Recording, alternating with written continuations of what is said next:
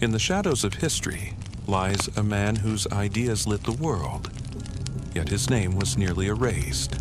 A city of scholars, traders, and dreamers.